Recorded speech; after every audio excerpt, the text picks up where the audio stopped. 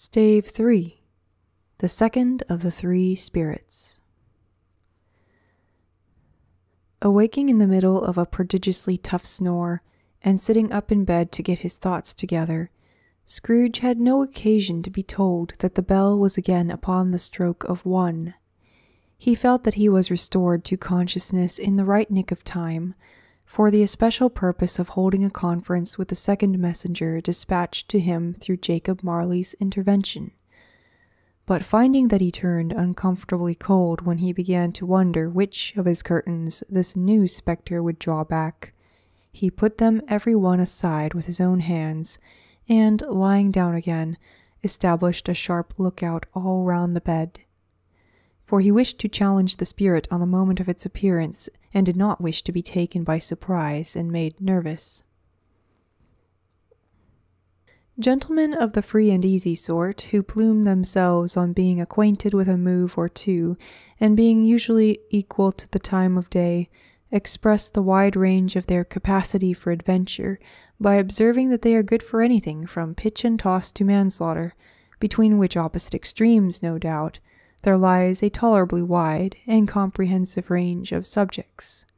Without venturing for Scrooge quite as heartily as this, I don't mind calling on you to believe that he was ready for a good broad field of strange appearances, and that nothing between a baby and rhinoceros would have astonished him very much.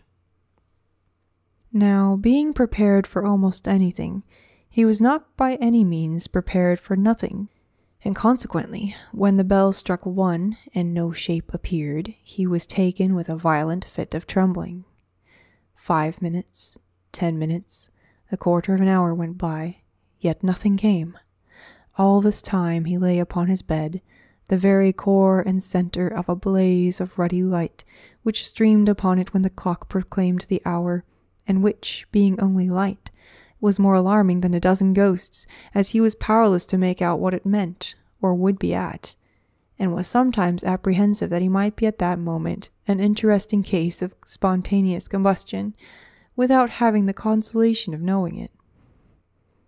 At last, however, he began to think, as you or I would have thought at first, for it is always the person not in the predicament who knows what ought to have been done in it, and would unquestionably have done it too. At last, I say, he began to think that the source and secret of this ghostly light might be in the adjoining room, from whence, on further tracing it, it seemed to shine. This idea taking full possession of his mind, he got up softly and shuffled in his slippers to the door. The moment Scrooge's hand was on the lock, a strange voice called him by his name and bade him enter. He obeyed. It was his own room, there was no doubt about that, but it had undergone a surprising transformation. The walls and ceiling were so hung with living green that it looked a perfect grove, from every part of which bright, gleaming berries glistened. The crisp leaves of holly, mistletoe, and ivy reflected back the light, as if so many little mirrors had been scattered there, and such a mighty blaze went roaring up the chimney as that dull petrification of a hearth had never known in Scrooge's time, or Marley's, or for many and many a winter season gone. Heaped up on the floor, to form a kind of throne, were turkeys, geese, game, poultry, brawn, great joints of meat, sucking pigs, long wreaths of sausages, mince pies, plum puddings, barrels of oysters, red-hot chestnuts, cherry-cheeked apples, juicy oranges, luscious pears, immense 12 cakes, and seething bowls of punch that made the chamber dim with their delicious steam. In easy state upon this couch there sat a jolly giant, glorious to see, who bore a glowing torch, in shape not unlike Plenty's horn, and held it up, high up, to shed its light on Scrooge as he came peeping round the door. "Come in," exclaimed the ghost. "Come in, and know me better, man." Scrooge entered timidly, and hung his head before this spirit. He was not the dogged Scrooge he had been, and though the spirit's eyes were clear and kind, he did not like to meet them. I am the ghost of Christmas present, said the spirit. Look upon me. Scrooge reverently did so. It was clothed in one simple green robe or mantle, bordered with white fur.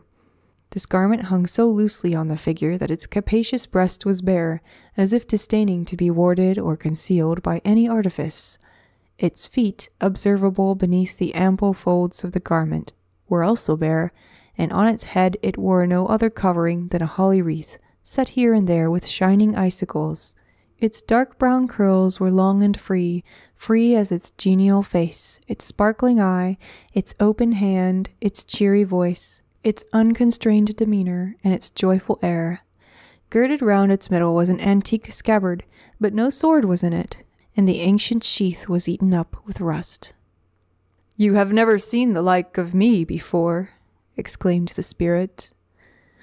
Never, Scrooge made answer to it. Have never walked forth with the younger members of my family, meaning, for I am very young, my elder brothers born in these later years, pursued the phantom. I don't think I have, said Scrooge. I am afraid I have not. Have you had many brothers, spirit? More than 1,800, said the ghost. A tremendous family to provide for, muttered Scrooge. The ghost of Christmas present rose. Spirit, said Scrooge submissively, conduct me where you will. I went forth last night on compulsion, and I learnt a lesson which is working now. Tonight, if you have aught to teach me, let me profit by it. Touch my robe. Scrooge did as he was told, and held it fast. Holly, mistletoe, red berries, ivy, turkeys, geese, game, poultry, brawn, meat, pigs, sausages, oysters, pies, puddings, fruit, and punch all vanished instantly. So did the room, the fire, the ruddy glow, the hour of night, and they stood in the city streets on Christmas morning, where, for the weather was severe, people made a rough but brisk and not unpleasant kind of music in scraping the snow from the pavement in front of their dwellings, and from the tops of their houses, whence it was mad delight to the boys to see it come plumping down into the road below, and splitting into artificial little snowstorms. The house fronts looked black enough, and the windows blacker, contrasting with the smooth white sheet of snow upon the roofs, and with the dirtier snow upon the ground, which last deposit had been ploughed up in deep furrows by the heavy wheels of carts and wagons, furrows that crossed and recrossed each other hundreds of times, where the great streets branched off and made intricate channels, hard to trace in the thick yellow mud and icy water. The sky was gloomy, and the shortest streets were choked up with a dingy mist, half thawed, half frozen, whose heavier particles descended in a shower of sooty atoms, as if all the chimneys in Great Britain had, by one consent, caught fire and were blazing away to their dear hearts' content. There was nothing very cheerful in the climate or the town, and yet was there an air of cheerfulness abroad that the clearest summer air and brightest summer sun might have endeavored to diffuse in vain.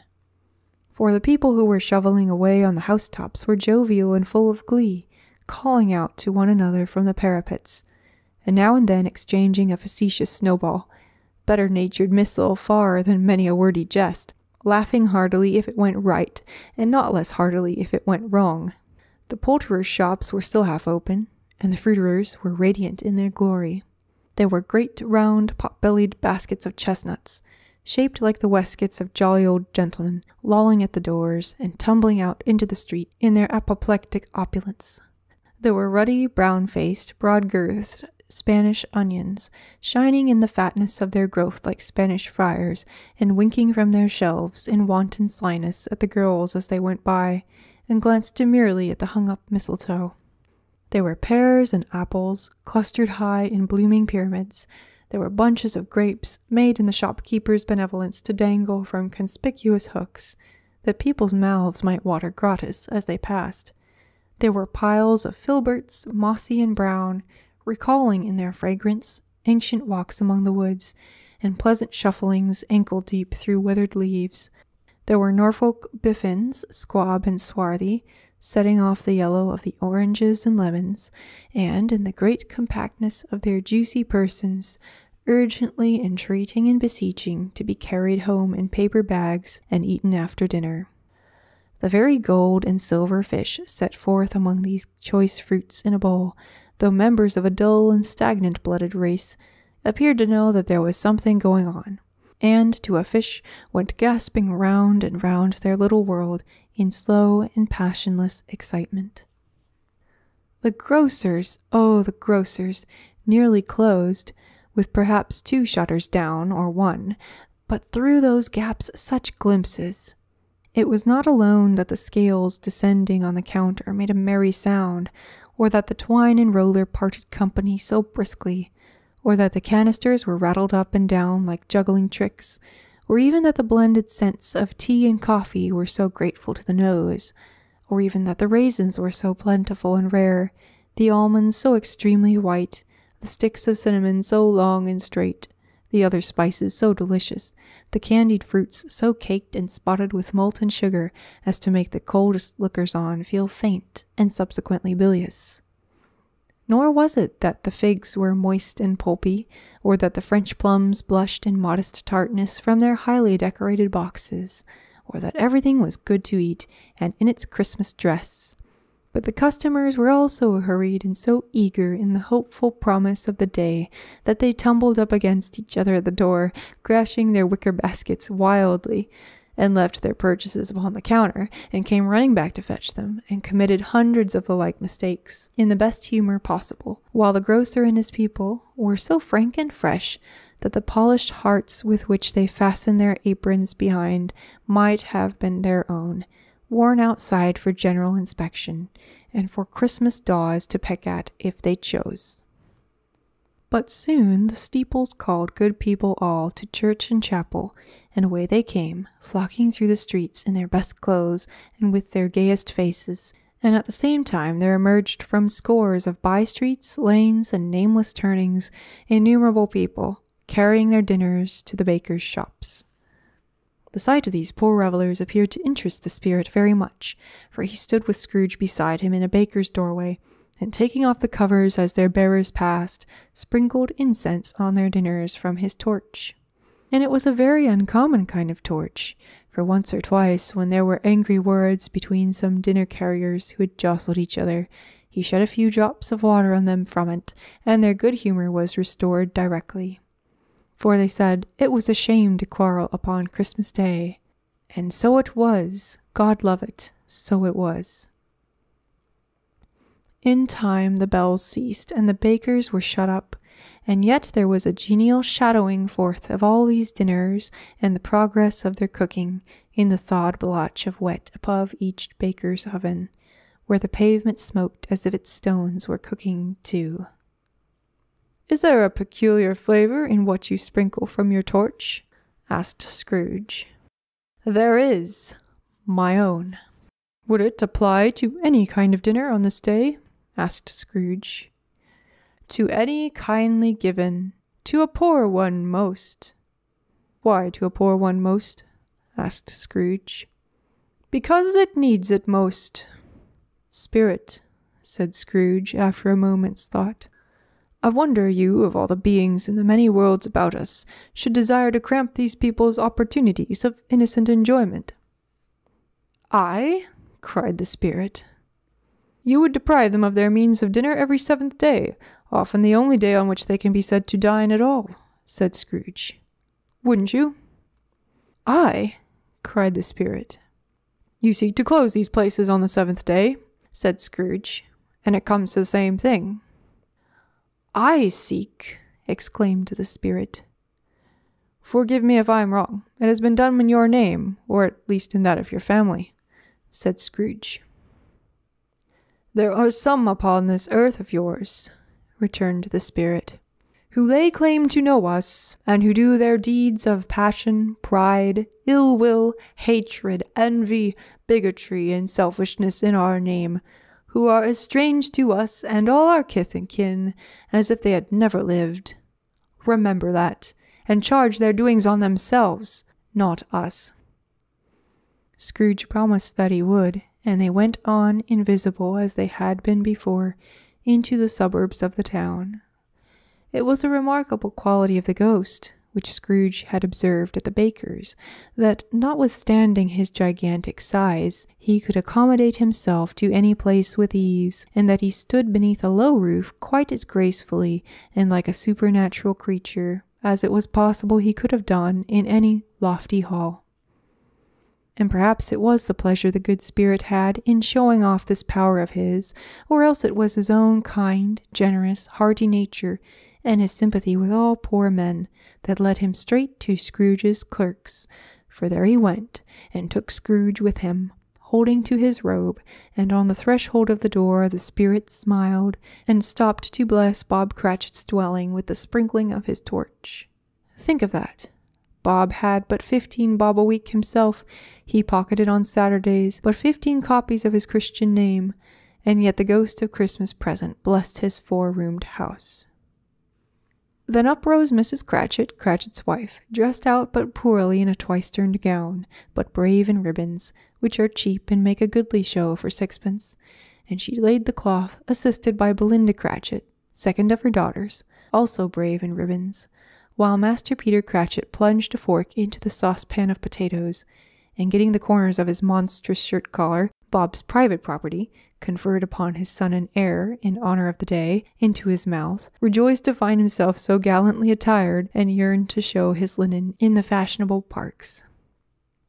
And now 2 smaller Cratchits, boy and girl, came tearing in, screaming that outside the baker's they had smelt the goose, and known it for their own, basking in luxurious thoughts of sage and onion. These young Cratchits danced about the table and exalted Master Peter Cratchit to the skies, while he, not proud, although his colours nearly choked him, blew the fire until the slow potatoes bubbling up knocked loudly at the saucepan lid to be let out, and peeled. "Whatever has got your precious father, then?" said Mrs. Cratchit. "And your brother, Tiny Tim, and Martha weren't as late last Christmas Day by half an hour." "Here's Martha, mother," said a girl, appearing as she spoke. "Here's Martha, mother," cried the 2 young Cratchits. "Hurrah! There's such a goose, Martha." "Why, bless your heart alive, my dear, how late you are," said Mrs. Cratchit, kissing her a dozen times, and taking off her shawl and bonnet for her, with officious zeal. "We'd a deal of work to finish up last night," replied the girl, "and had to clear away this morning, mother." "Well, never mind so long as you are come," said Mrs. Cratchit. "Sit ye down before the fire, my dear, and have a warm, Lord bless ye." "No, no, there's father coming," cried the 2 young Cratchits, who were everywhere at once. "Hide, Martha, hide." So Martha hid herself, and in came little Bob, the father, with at least 3 feet of comforter exclusive of the fringe hanging down before him, and his threadbare clothes darned up and brushed to look seasonable, and Tiny Tim upon his shoulder. Alas for Tiny Tim, he bore a little crutch, and had his limbs supported by an iron frame. "Why, where's our Martha?" cried Bob Cratchit, looking round. "Not coming," said Mrs. Cratchit. "Not coming," said Bob, with a sudden declension in his high spirits, for he had been Tim's blood horse all the way from church, and had come home rampant. "Not coming upon Christmas Day." Martha didn't like to see him disappointed if it were only in joke, so she came out prematurely from behind the closet door and ran into his arms, while the 2 young Cratchits hustled Tiny Tim and bore him off into the wash-house, that he might hear the pudding singing in the copper. "And how did little Tim behave?" asked Mrs. Cratchit, when she had rallied Bob on his credulity, and Bob had hugged his daughter to his heart's content. "As good as gold," said Bob, "and better. Somehow he gets thoughtful, sitting by himself so much, and thinks the strangest things you ever heard. He told me, coming home, that he hoped the people saw him in the church because he was a cripple, and it might be pleasant to them to remember upon Christmas Day who made lame beggars walk and blind men see." Bob's voice was tremulous when he told them this, and trembled more when he said that Tiny Tim was growing strong and hearty. His active little crutch was heard upon the floor, and back came Tiny Tim before another word was spoken, escorted by his brother and sister to his stool before the fire, and while Bob, turning up his cuffs, as if, poor fellow, they were capable of being made more shabby, compounded some hot mixture in a jug with gin and lemons, and stirred it round and round, and put it on the hob to simmer, Master Peter and the two ubiquitous young Cratchits went to fetch the goose, with which they soon returned in high procession. Such a bustle ensued that you might have thought a goose the rarest of all birds, a feathered phenomenon, to which a black swan was a matter of course, and in truth it was something very like it in that house. Mrs. Cratchit made the gravy, ready beforehand in a little saucepan, hissing hot. Master Peter mashed the potatoes with incredible vigor. Miss Belinda sweetened up the applesauce. Martha dusted the hot plates. Bob took Tiny Tim beside him in a tiny corner at the table. The two young Cratchits set chairs for everybody, not forgetting themselves, and mounting guard upon their posts, crammed spoons into their mouths, lest they should shriek for goose before their turn came to be helped. At last the dishes were set on, and grace was said. It was succeeded by a breathless pause, as Mrs. Cratchit, looking slowly all along the carving knife, prepared to plunge it in the breast. But when she did, and when the long-expected gush of stuffing issued forth, one murmur of delight arose all round the board, and even Tiny Tim, excited by the two young Cratchits, beat on the table with the handle of his knife, and feebly cried, "Hurrah!" There never was such a goose. Bob said he didn't believe there ever was such a goose cooked. Its tenderness and flavor, size and cheapness were the themes of universal admiration. Eked out by applesauce and mashed potatoes, it was a sufficient dinner for the whole family.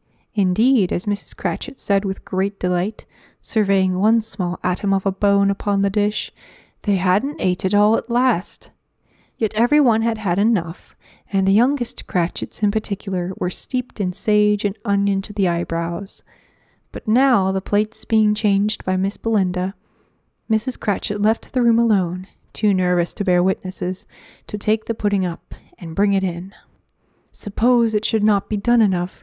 Suppose it should break in turning out. Suppose somebody should have got over the wall of the backyard and stolen it while they were merry with the goose, a supposition at which the two young Cratchits became livid. All sorts of horrors were supposed. Hullo! A great deal of steam. The pudding was out of the copper. A smell like a washing day. That was the cloth. A smell like an eating house and a pastry cook's next door to each other, with the laundress's next door to that. That was the pudding. In half a minute Mrs. Cratchit entered, flushed but smiling proudly, with the pudding, like a speckled cannonball, so hard and firm, blazing in half a quartern of ignited brandy, and bedight with Christmas holly stuck into the top. "Oh, a wonderful pudding," Bob Cratchit said, and calmly, too, that he regarded it as the greatest success achieved by Mrs. Cratchit since their marriage. Mrs. Cratchit said that now the weight was off her mind, she would confess she had had her doubts about the quantity of flour. Everybody had something to say about it, but nobody said or thought it was at all a small pudding for a large family. It would have been flat heresy to do so. Any Cratchit would have blushed to hint at such a thing. At last the dinner was all done, the cloth was cleared, the hearth swept, and the fire made up. The compound in the jug being tasted and considered perfect, apples and oranges were put upon the table, and a shovelful of chestnuts on the fire. Then all the Cratchit family drew round the hearth in what Bob Cratchit called a circle, meaning half a one, and at Bob Cratchit's elbow stood the family display of glass, 2 tumblers, and a custard cup without a handle. These held the hot stuff from the jug, however, as well as golden goblets would have done. And Bob served it out with beaming looks, while the chestnuts on the fire sputtered and cracked noisily. Then Bob proposed, "A Merry Christmas to us all, my dears. God bless us," which all the family re-echoed. "God bless us, everyone," said Tiny Tim, the last of all. He sat very close to his father's side upon his little stool. Bob held his withered little hand in his, as if he loved the child and wished to keep him by his side, and dreaded that he might be taken from him. "Spirit," said Scrooge, with an interest he had never felt before, "tell me if Tiny Tim will live." "I see a vacant seat," replied the ghost, "in the poor chimney corner, and a crutch without an owner, carefully preserved. If these shadows remain unaltered by the future, the child will die." "No, no," said Scrooge. "Oh, no, kind spirit, say he will be spared." "If these shadows remain unaltered by the future, none other of my race," returned the ghost, "will find him here." "What then? If he be like to die, he had better do it and decrease the surplus population." Scrooge hung his head to hear his own words quoted by the spirit, and was overcome with penitence and grief. "Man," said the ghost, "if man you be in heart, not adamant, forbear that wicked cant until you have discovered what the surplus is and where it is. Will you decide what men shall live, what men shall die? It may be that in the sight of heaven you are more worthless and less fit to live than millions like this poor man's child. To hear the insect on the leaf pronouncing on the too much life among his hungry brothers in the dust." Scrooge bent before the ghost's rebuke, and trembling cast his eyes upon the ground, but he raised them speedily on hearing his own name. "Mr. Scrooge," said Bob, "I'll give you Mr. Scrooge, the founder of the feast." "The founder of the feast, indeed," cried Mrs. Cratchit, reddening. "I wish I had him here. I'd give him a piece of my mind to feast upon, and I hope he'd have a good appetite for it." "My dear," said Bob, "the children, Christmas Day." "It should be Christmas Day, I am sure," said she, "on which one drinks the health of such an odious, stingy, hard, unfeeling man as Mr. Scrooge. You know he is, Robert. Nobody knows it better than you do, poor fellow." "My dear," was Bob's mild answer, "Christmas Day." "I'll drink his health for your sake in the days," said Mrs. Cratchit. "Not for his. Long life to him, a Merry Christmas, and a Happy New Year. He'll be very merry and very happy, I have no doubt." The children drank the toast after her. It was the first of their proceedings which had no heartiness. Tiny Tim drank it last of all, but he didn't care twopence for it. Scrooge was the ogre of the family. The mention of his name cast a dark shadow on the party, which was not dispelled for full 5 minutes. After it had passed away, they were 10 times merrier than before, from the mere relief of Scrooge the baleful being done with. Bob Cratchit told them how he had a situation in his eye for Master Peter, which would bring in, if obtained, full 5 and 6pence weekly. The 2 young Cratchits laughed tremendously at the idea of Peter's being a man of business, and Peter himself looked thoughtfully at the fire from between his collars, as if he were deliberating what particular investments he should favor when he came into the receipt of that bewildering income. Martha, who was a poor apprentice at a milliner's, then told them what kind of work she had to do, and how many hours she worked at a stretch, and how she meant to lie abed tomorrow morning for a good long rest, tomorrow being a holiday she passed at home. Also how she had seen a countess and a lord some days before, and how the lord was much about as tall as Peter, at which Peter pulled up his collars so high that you couldn't have seen his head if you had been there. All this time the chestnuts and the jug went round and by they had a song about a lost child traveling in the snow from Tiny Tim, who had a plaintive little voice and sang it very well indeed. There was nothing of high mark in this. They were not a handsome family. They were not well dressed. Their shoes were far from being waterproof. Their clothes were scanty, and Peter might have known, and very likely did, the inside of a pawnbroker's. But they were happy, grateful, pleased with one another, and contented with the time, and when they faded, and looked happier yet in the bright sprinklings of the spirit's torch at parting, Scrooge had his eye upon them, and especially on Tiny Tim, until the last.